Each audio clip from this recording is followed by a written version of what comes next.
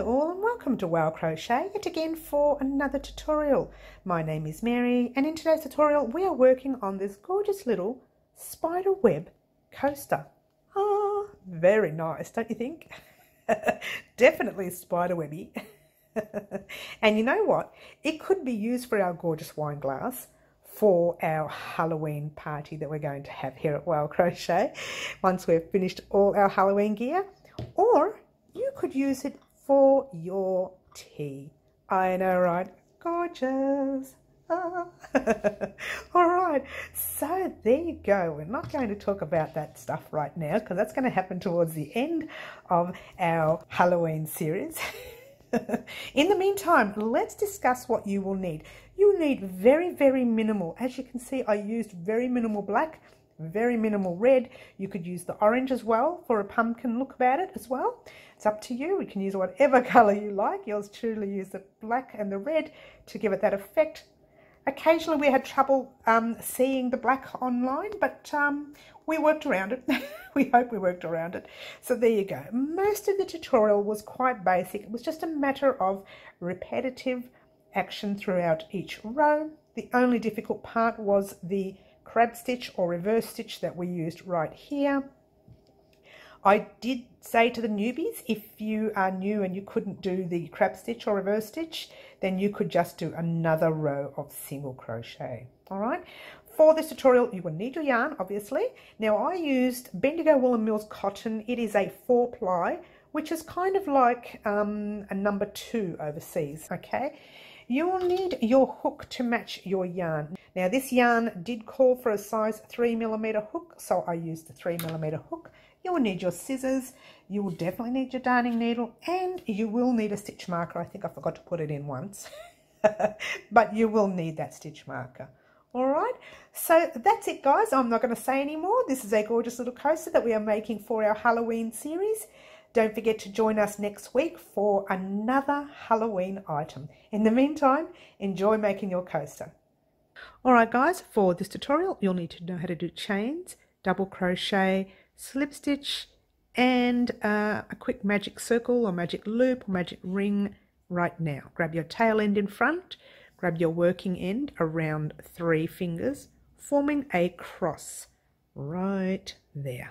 Yes, grab your crochet hook, pop it under the front loop, pull the back loop up, holding all that with one hand, with your right hand there, and letting go for now. Then swapping it over to your left if you are right-handed.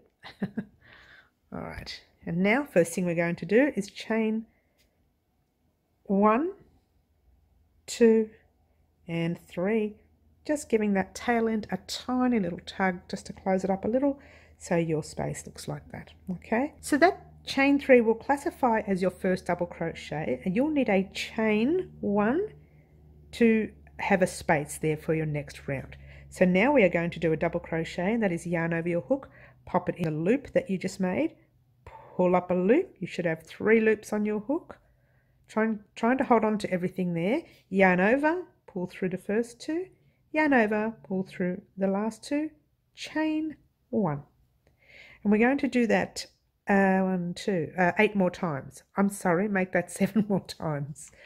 Okay, so yarn over, pop it in your space, pull up a loop, yarn over, pull through 2, yarn over, pull through 2, chain 1. So that's 1, 2, and 3.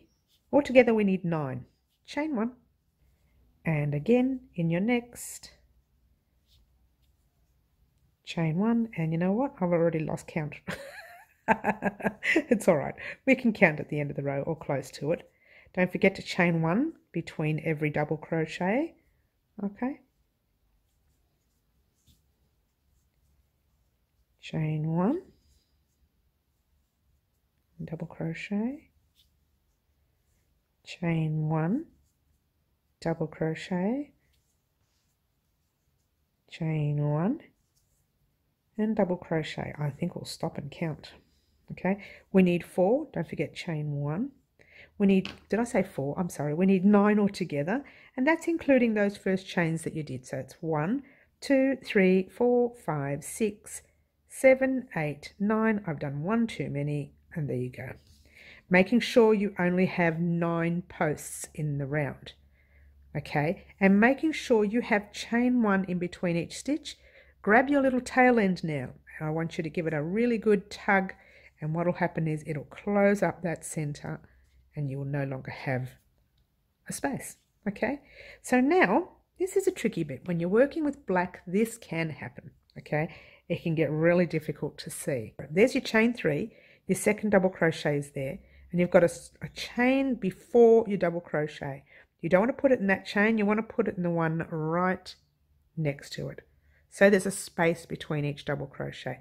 Pop your hook in, pull a loop through, and pull the loop through to the loop on your hook. So you've actually closed up your work. Next round, chaining 1, 2, 3. Now we're going to chain 4. Once we chain this next stitch, which is 1 there, grab your stitch marker and pop it in the 3rd stitch. Pop it in the one we did before this one we just made. A little bit tricky, but I'm sure you can do it. All right, so pop your stitch marker in there. Okay, and you should have your chain 1 up the top there. Now you do your double crochet in that space. Now we're going to know exactly where to pop the the hook in later at the end of the row. Chain 1. Jumping into now, we've done a double crochet in a space. Now we're going to do a double crochet in a stitch. You can actually see the stitch, which is an absolute bonus. Pop your hook in the stitch and do your double crochet. And chain 1. You're doing 1 in your next space. Chain 1. 1 in the stitch. Getting the picture? Chain 1. 1 in the space. Chain 1. 1 in the stitch. Super easy. Chain 1.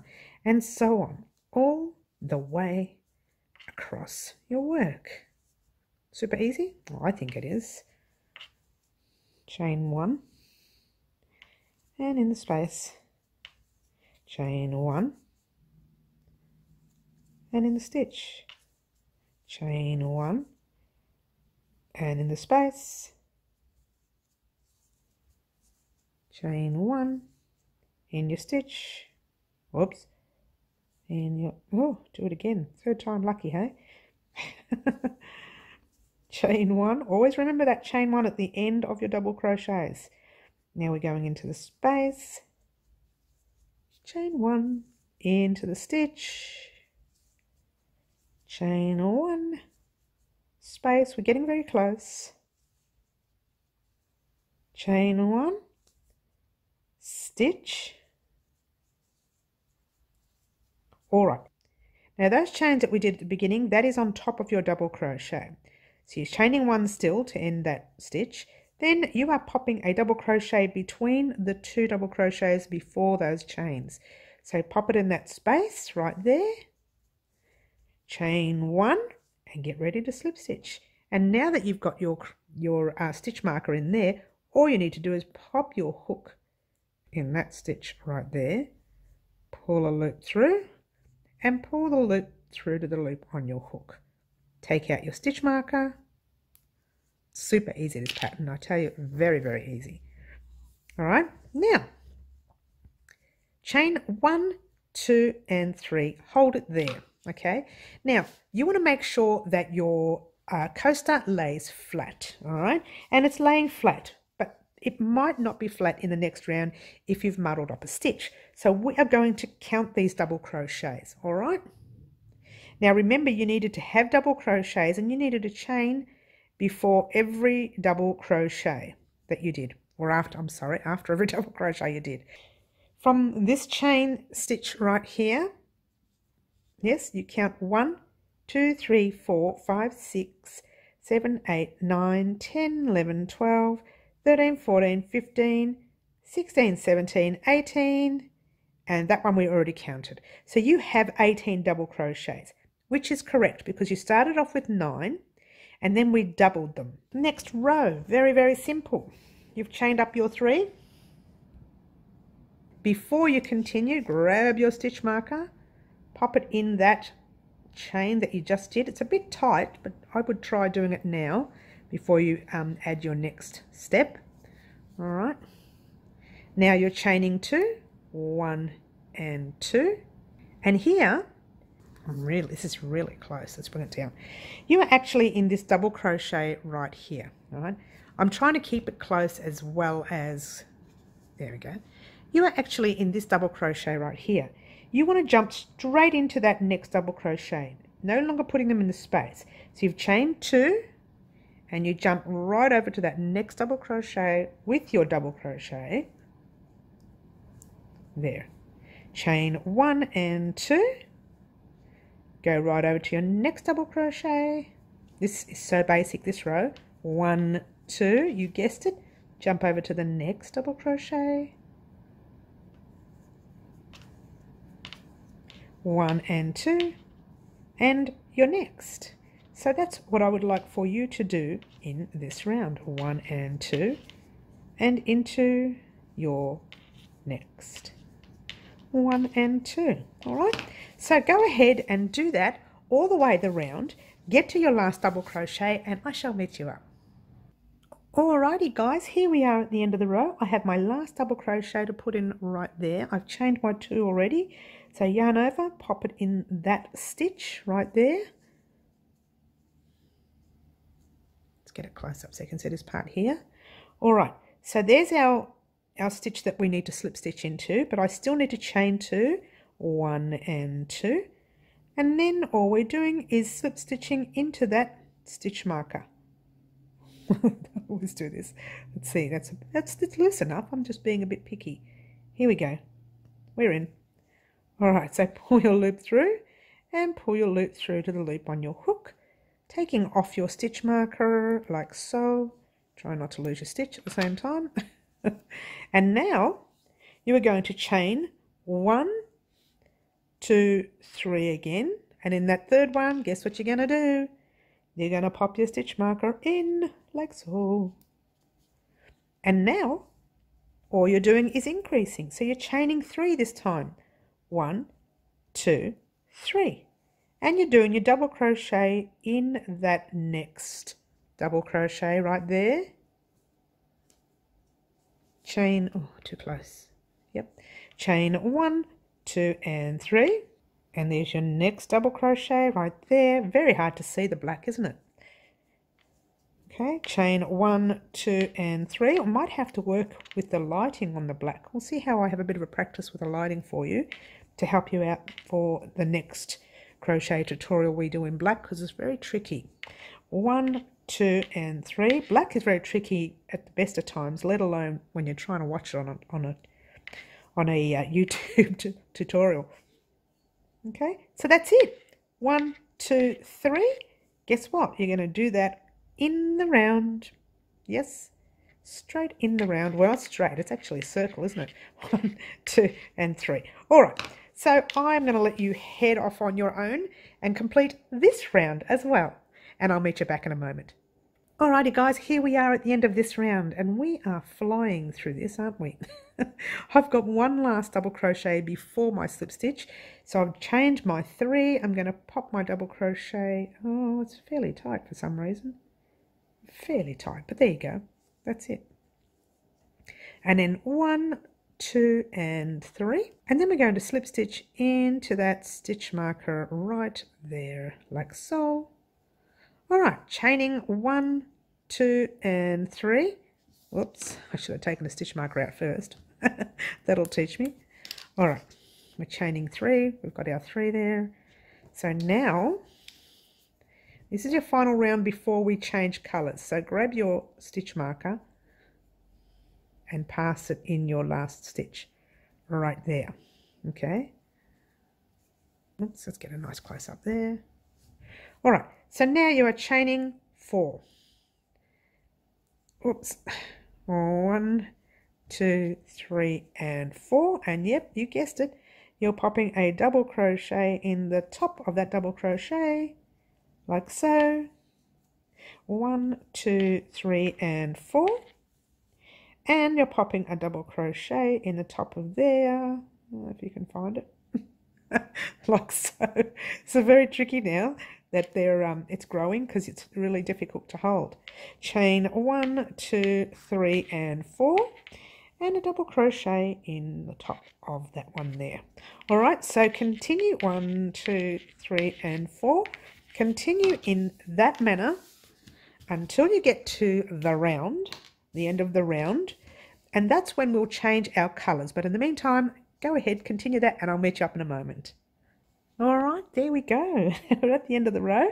So yarn over, I've changed my 4, finishing off my last double crochet in that nice tight stitch there. Okay, there. And then 1, 2, 3, and 4. All right, so now we are going to slip stitch in the top of that stitch marker there. Right there. Pull a loop through. You guessed it, you're going to give it a cut, because we are going to be adding the red. Take out your stitch marker, you don't need that anymore. All right, so what you've got really is kind of like the spider web look. That's why we call it a spider web coaster. Yeah. Then you grab your contrast color. You can use the orange or you can use the red, whichever you like for whatever theme you're going with. Yours truly is going with a deadly coaster theme. A deadly coaster theme. That sounds funny. Now you can cast on anywhere you like because we did chains here. I'm not going to start on this thread section because I want to crochet over it. So I'm going to drop it there. Find a space anywhere across your circle. You can do it there if you like. It doesn't matter. A lot of people do start where they finish off. I'm just going to pop my hook in any double crochet. Now it has to be the double crochet and not the chain. So find a double crochet, grabbing your tail of your red and just pulling a loop through like so. Grab your little tail in, pass it forward so you can crochet over it. Chaining 1.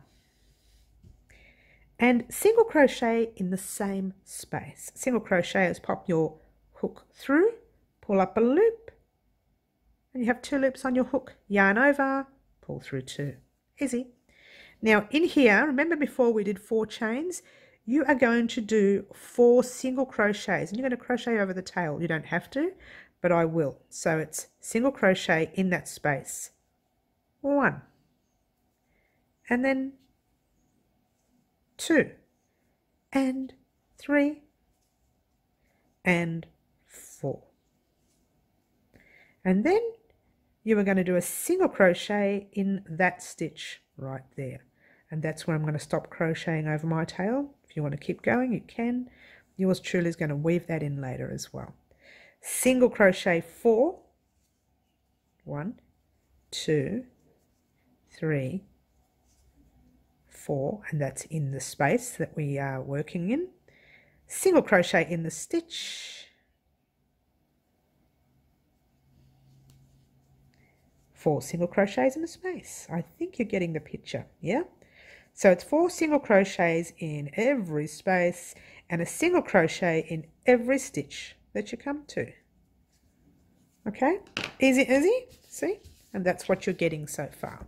So you're going to continue in that round, get to your last space and meet me up here. Alrighty guys, here I am at the end of the row. We're going to do a single crochet, I should say, the last 4 single crochets in the space. 1, 2, 3, 3 and 4. Okay, so now when we slip stitch, which yours truly forgot to put a stitch marker in there, but we can see it, we're not going to slip stitch the red. We're not going to cut the red. We're going to pop the hook through, drop your red. So now you're grabbing your black. You're going to pop it on your hook, leaving your red where it is. Just pull the loop through, like so, and pull it through the loop on your hook.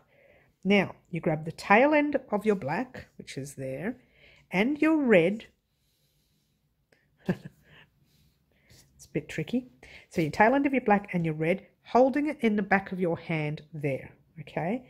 And with this black, you're going to chain 1 and do a single crochet in the same space. Okay, then you are going to grab your stitch marker, because yours truly forgot before, and pop your stitch marker in as you do. All right, and then you are going to, let's get a close up so you can see the first single crochet. You are in here. Whoops, you are there. See that little V right next to it? Right there? That's where you need to pop your hook and doing a single crochet. And then in your next V, and yes, you're next. And of course, you're next. And in case you hadn't noticed, let's do the next. And there you go. Super easy, yeah? Super, super easy. All right, so I'm going to let you head off on your own. And this is the best bit, guys. Head off on your own. Do your single crochet in the round. Get to here, meet me up, and we'll talk about what we're going to do next. All right, here we are at the end of the row, guys. I'm just finishing off my single crochets now. The last 3 left. 2 and 1. All right, now we've got to slip stitch back into that stitch marker. However, remember how I asked you not to cut your red? I hope you didn't cut it. If you did, it doesn't matter. You can just reattach. So pop your hook back into that stitch marker. Guys, this is our final row, by the way. Yay! Pop it back in there. Now, instead of pulling your black loop through, drop it. Grab your red yarn again. Pull it through to the loop on your stitch marker and then pull it through to the loop on your hook. Now, if you are new to crochet and you don't want to do this part here, by all means just do a row of single crochet with your red. However, for the rest of us who would like to attempt this stitch, it's called a crab stitch or a reverse stitch. Okay, so chaining 1. All right, let's get a nice close-up. I would say leave your stitch marker. Oh no, don't leave it there because that's in the row before it. You want to take it out. I can show you nice and closely what you're looking at. This is really tight stitching now. So just grab your little stitch marker right there. And I'll show you when I get it through. Stitch marker, stitch. That stitch right there, the last one we just did, that's where you want to pop your hook in. So as it is, hold on to the thread there with your thumb. Pop it in that last single crochet that you did. Pull a loop back. Pull the loop through and up. You should have like it's like a single crochet, but it's kind of crisscrossy there. So you just put your yarn through like a normal single crochet. Then you do it in the very next stitch. Now, I'll see if I can really get a close up for you. I know a lot of people would find this quite tricky. Okay. But see how you can see the stitch better now that we're going in the round? I'll see if I can try and find another way to show you right there. That's the stitch you're going in and you're pulling the loop through. Now, if you decide that this is far too tricky for you, just where you had your red and you pulled your red through, let's pretend like this is where we pulled our red through, yeah? Just continue on with your single crochets in the round.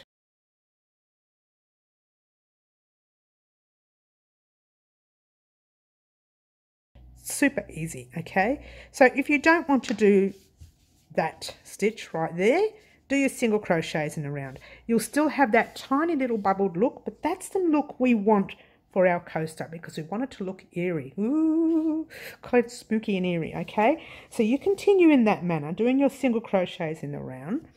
For the rest of us who would like to do our crab stitch, by all means, keep going. It's a little tricky and, you know, it's a bit fiddly, but it does make your work look super gorgeous. All right, so I'm not going to let you sit there and watch me do it because that'll take like forever. So guys, head off on your own. Continue in the round with your crab stitch and I shall meet you up at the end of the row And what I would like for you to do, actually, no, what you can do, just quickly, grab your little stitch marker, and that's the stitch the first stitch we did, yeah? See that little loop right there?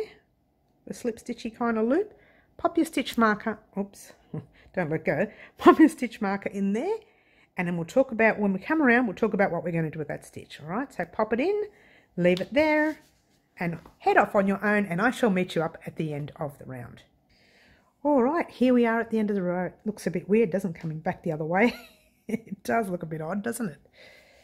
All right, let's just do it like this. We'll finish off the row right there. Let's get a nice close-up so you can see what I'm going to do. So you've got one more stitch right there. We're just going to go straight into that last stitch, doing our crab stitch or reverse stitch. Okay, so this is a part where a lot of people get confused. They try to do a reverse stitch in there and you get like a bubbled effect. Don't do that.